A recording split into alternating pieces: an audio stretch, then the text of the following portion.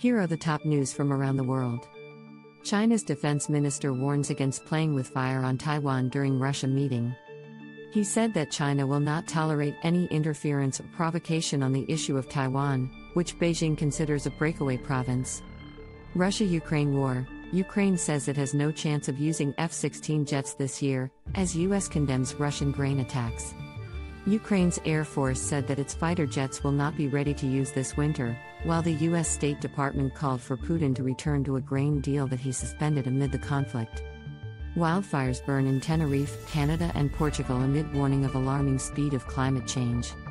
Thousands of people have been evacuated from their homes as fires rage across different continents, fueled by extreme weather and drought conditions. Vietnam EV maker valued at more than Ford or GM. VinFast, a subsidiary of Vietnam's largest conglomerate Vingroup, has raised $3.3 billion in a U.S. listing that makes it one of the most valuable electric vehicle companies in the world. Texas woman awarded $1.2 billion in revenge porn case. A jury in Dallas has awarded a woman $1.2 billion in damages after she sued her ex-boyfriend for posting nude photos and videos of her online without her consent. Inside notorious Atlanta jail where Trump will surrender. The former U.S. president is expected to turn himself in at the Fulton County Jail on Monday, after a grand jury indicted him on charges of pressuring Georgia officials to overturn his election loss. Saudi Arabia appoints first envoy to Palestinians amid talks on Israel normalization.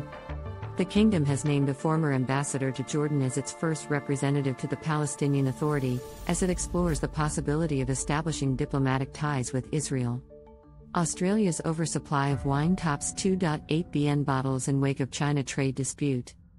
The country's wine industry is facing a glut of unsold wine after China imposed tariffs of up to 218% on Australian wine imports last year, amid a broader trade and political row. Germany approves landmark bill to liberalize cannabis use and sale.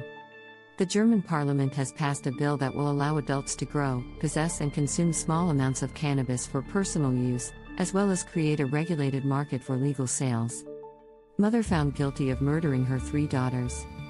A woman in Ireland has been convicted of killing her 3 young children by smothering them with pillows in their family home in 2020, in what the prosecution called a revenge attack on her estranged husband.